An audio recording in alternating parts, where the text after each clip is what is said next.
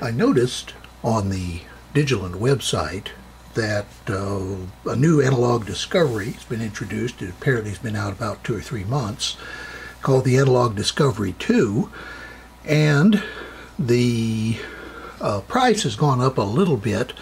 I think the old one used to sell for around $200 or $250 was the list price. I can't be sure of that because it's been a while since I bought mine. I got mine on a special sale for $149, but that was more than a year ago, so prices have probably changed a lot in the meantime. At any rate, I was wondering, because on the spec sheet for this, which is down here, a couple of things that they noticed was it says 2-channel USB oscilloscope with a 14-bit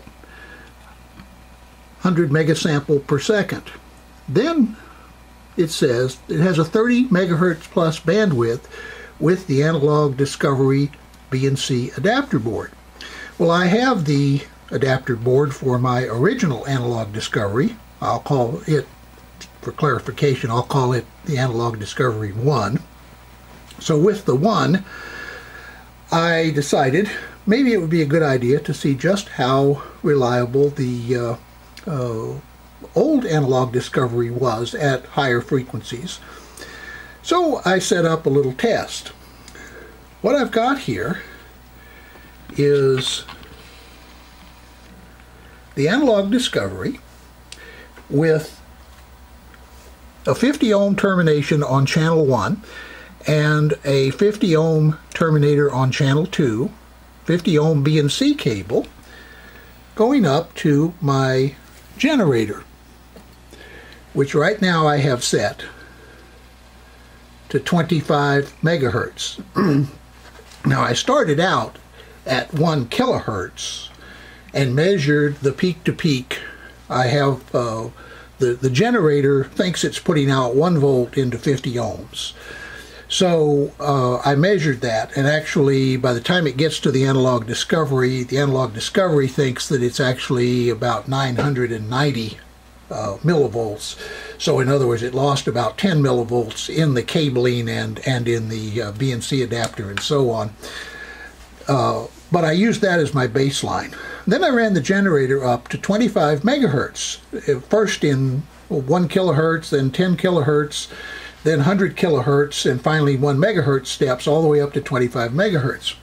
What I discovered is that in general,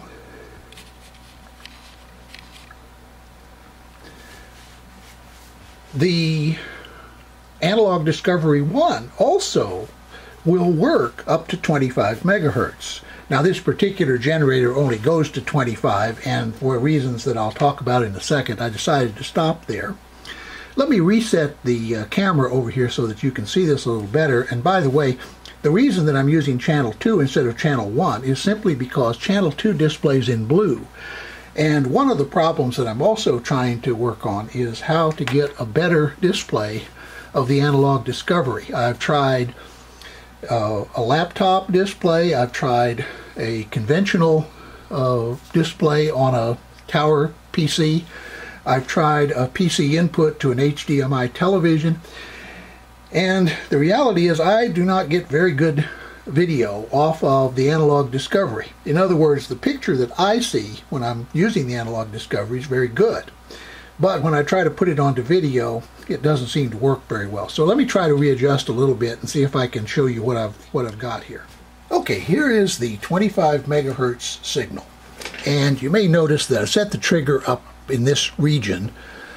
One of the things I discovered is when you get near 20 megahertz, the trigger on the Analog Discovery 1 gets a little bit unstable.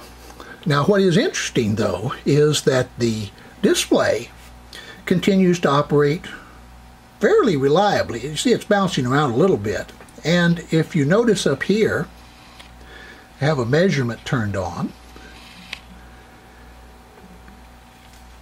which shows that we're getting between 5 and 600, sometimes as high as 670 millivolts By my calculation, the 3 dB point would be 690.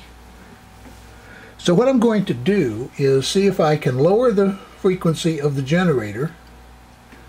That's 23 megahertz, and you see it's clearly above 700. 24 megahertz, and it's right at 700. And it's only when you go to 25 megahertz that the readings start dropping below the 3 dB point. Now let's look at what happens on the screen when we do the same thing.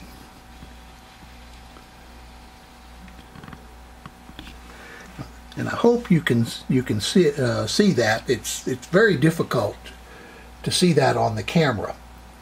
But I'm now going to drop down to 23 megahertz, 20 megahertz, 15 megahertz.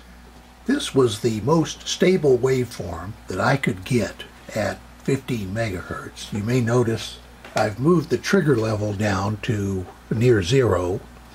Once again, it's still 500 millivolts peak, or 1 volt peak to peak. And now I'm going to go up again. That's 20 megahertz. And you notice there it's starting to get a little bit squirrely. And so I'm going to see if moving the trigger level helps that at all. Yes, it looks like there are some sweet spots. There is one where the trace gets fairly stable. The Analog Discovery 1 works up to around 20 megahertz pretty reliably, and it'll even display a 25 megahertz signal.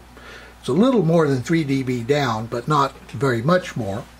So, in other words, what I've discovered is that adding the BNC board to the Analog Discovery, which gets rid of the flywire connections, and terminating the unused channel in 50 ohms, gets you a scope with what I would say is about a 20 megahertz reliable, 25 megahertz usable frequency range. So what I want to try now is I want to see if using 10x probes helps the situation at all. So let me set up to do that, and I'll be right back. This is a 1 volt peak-to-peak square wave at 1 megahertz. I did this to make sure that the compensation on the probe was adjusted correctly. I'm now using a 10x probe. Show you what the setup looks like over here. And what I've done is I've terminated the generator in a 4.7K resistor. It just happened to be one that was laying here on the bench. And I've set the impedance output of the generator to high impedance now. That also requires me to reset the level, since with a 50 ohm output impedance, the generator is driving a lot harder than when you set it to high impedance. So you have to readjust the output level to make sure you're still using a volt. So now I'm going to go to a sine wave, and we'll come back over and look at this signal. And you see it's a pretty good reproduction of a 1 megahertz sine wave. Back out just a little bit so you can see most of the screen. And now I'm going to raise the frequency. 5 megahertz, 9 megahertz, 10 megahertz. Now you see it's starting to get jittery. That's at 20 megahertz. So what I'll do is I'll go back to 15 megahertz. It seems pretty stable there. I'll change the time base to 50 nanoseconds. And then we'll go up to 16.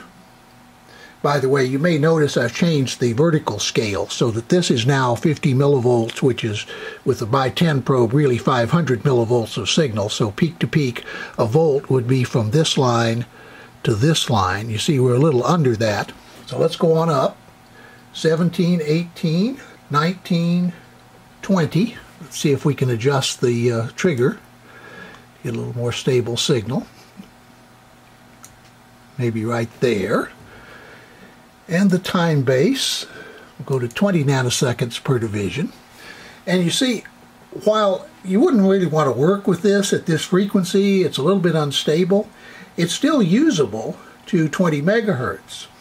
My appreciation of what's going on is that if you use 50 ohm terminations in your generator and in the input to the analog discovery, you can get near 25, about 23 or so megahertz. If you use a scope probe, you're only going to get near 20 megahertz, but nonetheless you're going to get frequency response far beyond what the spec sheet of the analog discovery says is true.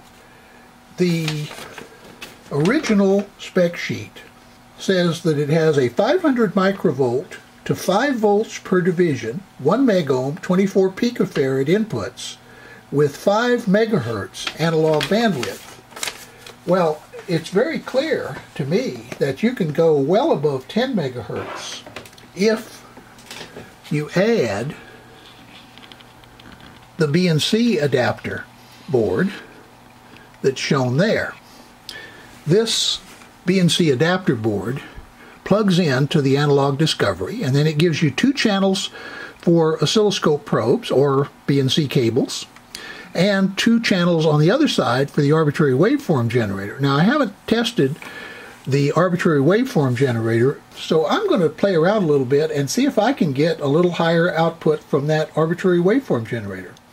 Well, I'm glad I started experimenting with this, because I discovered that I had been misusing the arbitrary waveform generator. Well, not misusing it in an abusive sense, but misusing it in that I didn't understand that I had the frequency limits set to only 2 megahertz, and that's why I could only go to 2 megahertz. But if you set the max frequency, I'll show you how you do that. You open this, and then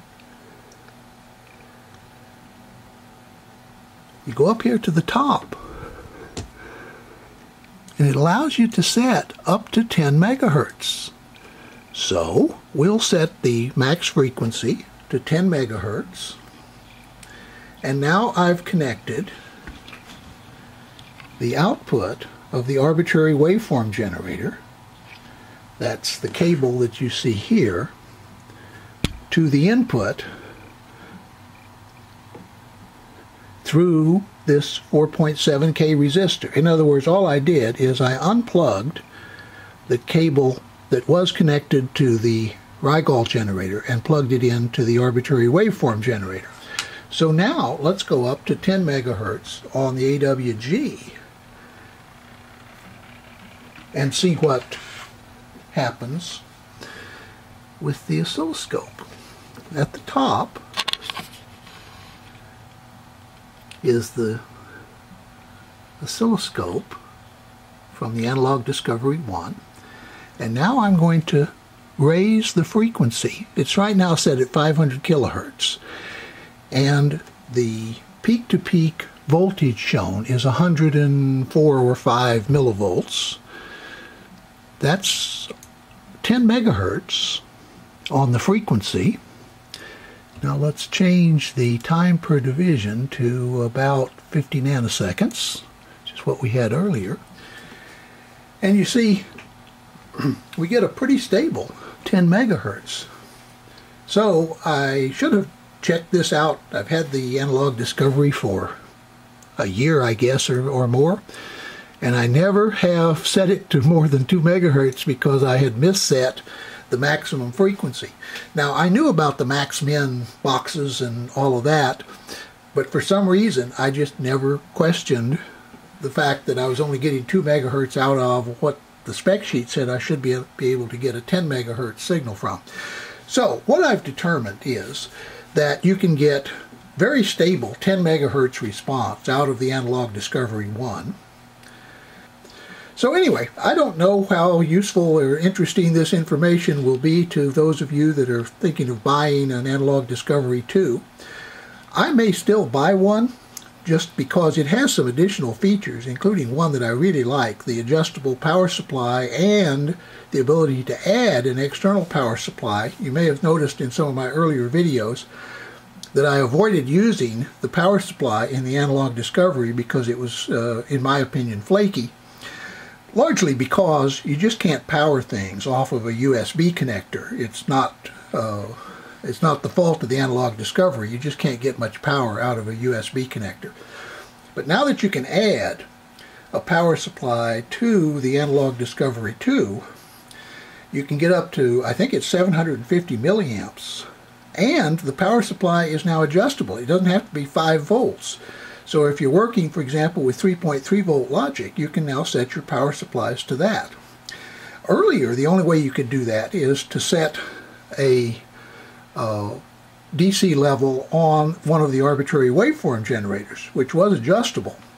But there you lose an arbitrary waveform channel, and it's not a very good way to power your circuit anyway. So, long story, could have been a lot shorter, especially if I'd have understood how to use the analog discovery and the arbitrary waveform generator maximum frequency. But nonetheless, I think what I've discovered is that the original analog discovery 1 actually is much more capable than I thought it was, especially if you add the BNC connector box that you see there. By adding that,